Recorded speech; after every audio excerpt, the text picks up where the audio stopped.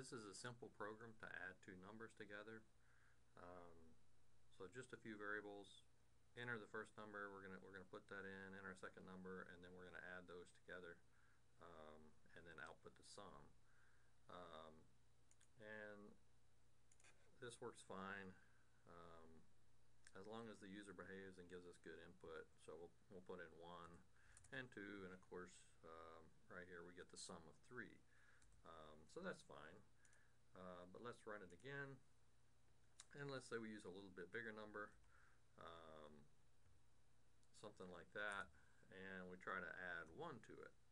So because we declared these as integers, there is a limit on the size, and because of the way the computer stores numbers, we're going to get this is actually the maximum size for an integer, plus 1. You see it kind of wraps around, and so it goes to the most negative integer that we can do. So plus 1, we don't expect from 2 billion something to get a negative 2 billion by adding 1. So that's a problem, and other odd things can happen when you get overflows or underflows with variables. So we want to check a few things or validate some of our input. So to do that, we're going to add another library. So we're going to include limits, and then we're going to put in, so for the number 1 here, we're going to put in a check to make sure that when we check CN, that it's as valid, so that we'll do that before we check the sum. So what that's for,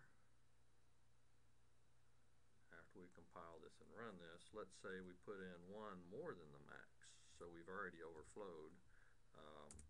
We're going to get an error telling us, hey, that's not going to fit in there. So at least we get an error before anything kind of weird happens. So we need to do that for number 1. We also need to do that down here for number 2. So we'll add that in. We still have the problem of you can still get valid input for both of those.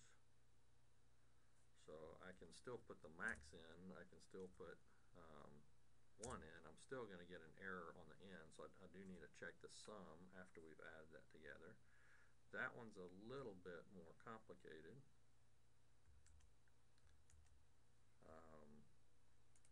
So what we're going to do is we included the limits, because now we can pull for this compiler what is the maximum integer size, and what we're going to compare is the two numbers. And so if number 2 is greater than 0, and we're adding 1 to it, and 1 is greater than the maximum integer minus the 2, we're going to get an overflow.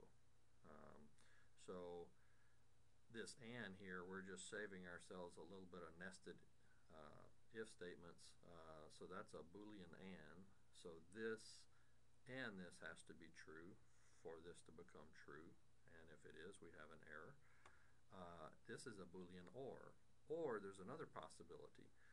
So if number 2 is less than 0, so it's a negative number, then we need to check the minimum. So if number 1 is less than the minimum minus number 2, we might have a problem in the other direction, so to speak.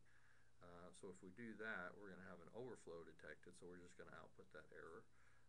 And then we probably need to put an else in here to say else.